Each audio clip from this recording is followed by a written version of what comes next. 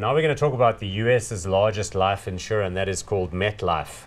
So that's like the consolidated name, but it's Metropolitan Life. Remember, you might be familiar with the MetLife building, which is on top of Grand Central Station in Midtown Manhattan, although their head office is in fact up in the Avenue of Americas. In the Midtown area, that's not necessarily important detail, but they are, of course, one of the largest players globally and in the United States in terms of employee benefits as well as life policies. Those are the core. So market capitalization here, 51.53 billion US dollars. Price to earnings ratio, pretty normal looking, 12.28. Dividends solid at 3.43%. Wayne, what stands out here for you?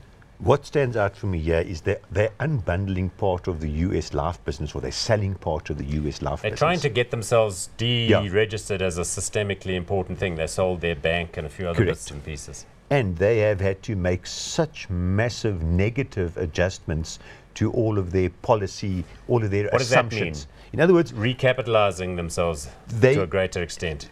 They're trying to maybe sort out under provisioning in the past, it sounds like. So just very quickly, what this means is, I insure your life. I hold assets against that.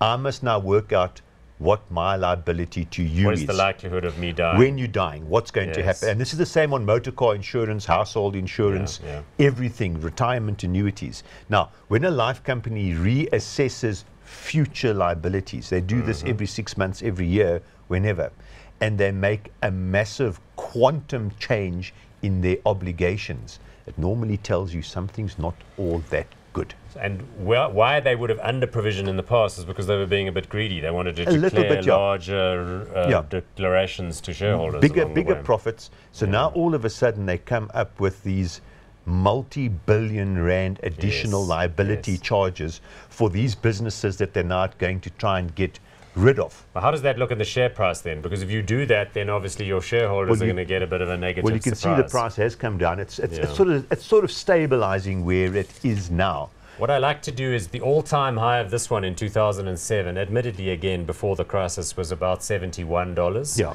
It hit $12 a share in March 2009.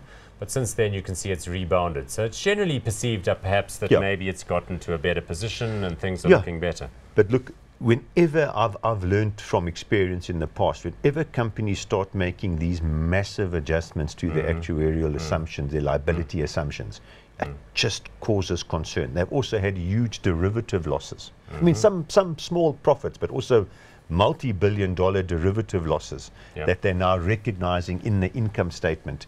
It just raises caution flags. This is a similar story that you'd hear with all of the US banks and financials, all of the insurers and so on, is that they all had that sort of cathartic experience in 2008, 2009.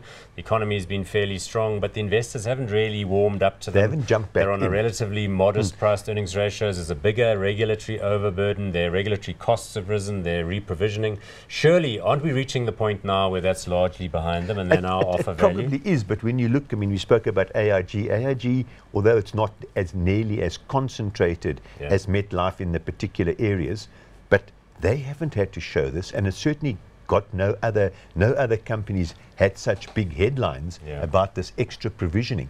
And I know investment. So you're saying MetLife seems to you like a special case. Bigger than normal, quite frankly.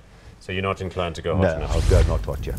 Okay, I'm going to pass on that one too. I'm not always been a big fan of the insurance industry, and this one, of course, has got its own history.